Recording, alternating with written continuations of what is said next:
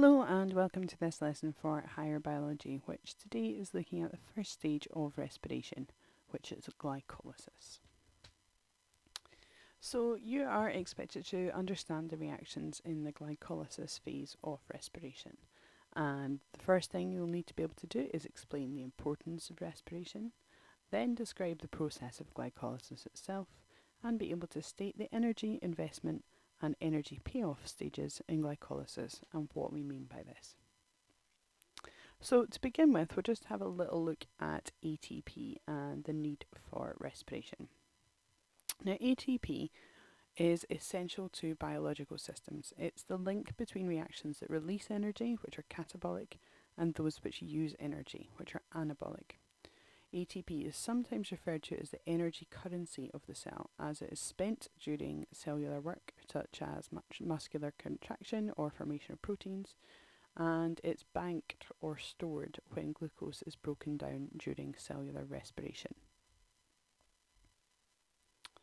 So when an energy-rich substance such as glucose is broken down inside a living cell, it releases energy which is used to produce ATP.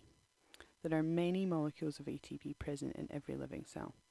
And since ATP can rapidly be broken down to form ADP and phosphate, it is able to make energy available for processes which need energy. So ATP is really important because it provides the link between our energy releasing reactions and our energy consuming reactions. It provides a means by which we can transfer the chemical energy from one type of reaction to another in a living cell.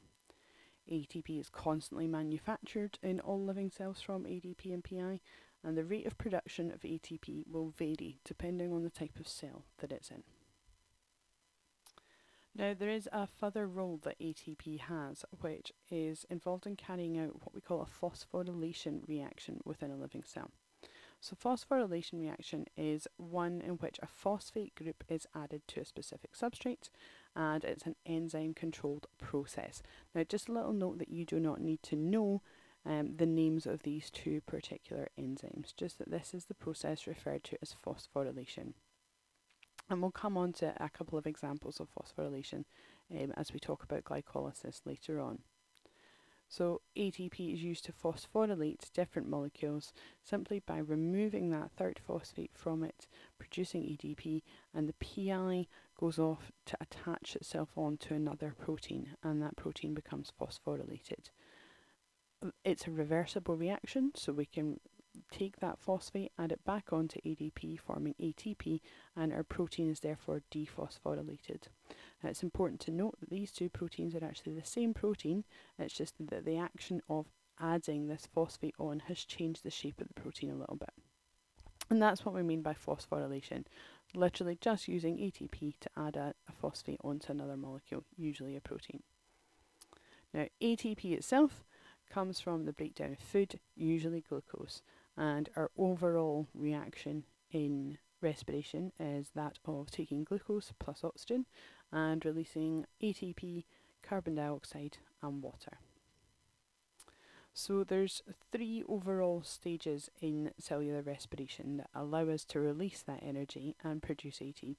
The first stage is glycolysis, the second is the citric acid cycle, and the third is the electron transport chain. So to begin with, we're just going to look at glycolysis. The overall process of glycolysis then takes glucose and breaks it down into 2 pyruvate molecules, or pyruvic acid, but usually referred to as pyruvate. So we're going from a 6 carbon molecule to 2 3 carbon molecules. This is going to overall release 2 molecules of ATP, and we're going to use our pyruvate in our next stages. This process happens via a pathway that contains 2 intermediate steps, and the first of these steps is what's referred to as the energy investment phase. That's where we take 2 molecules of ATP that are used up, producing 2 ADP and 2 phosphate molecules. The second half of the pathway, on the other hand, is what's referred to as the energy payoff phase, and that's where essentially we take 4 ADP molecules plus 4 phosphate molecules, and we're forming 4 ATP. So our overall balance becomes 2 ATP. We've used up 2, we've formed 4. We also have a further reaction happening, which is where we have some particular enzymes referred to as dehydrogenase enzymes.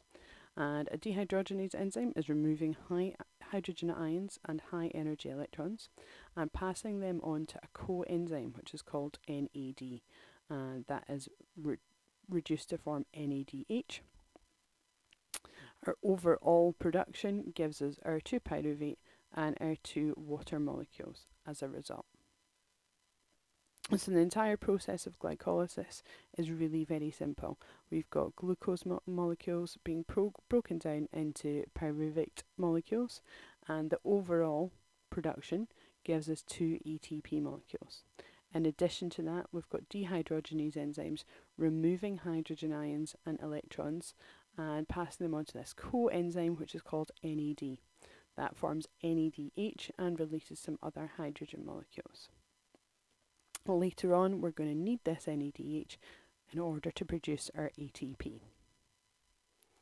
So you should be able to state that the importance of respiration is to produce ATP, which is also known as the energy currency of the cell and is vital for cellular work to take place. That the process of glycolysis involves glucose being broken down to form pyruvate, and that during that process we have the energy investment of producing 2 ATP molecules being used up and 4 being produced. So we have an overall benefit of gaining 2 ATP molecules. As ever, feel free to ask any questions you like when we go over this in class.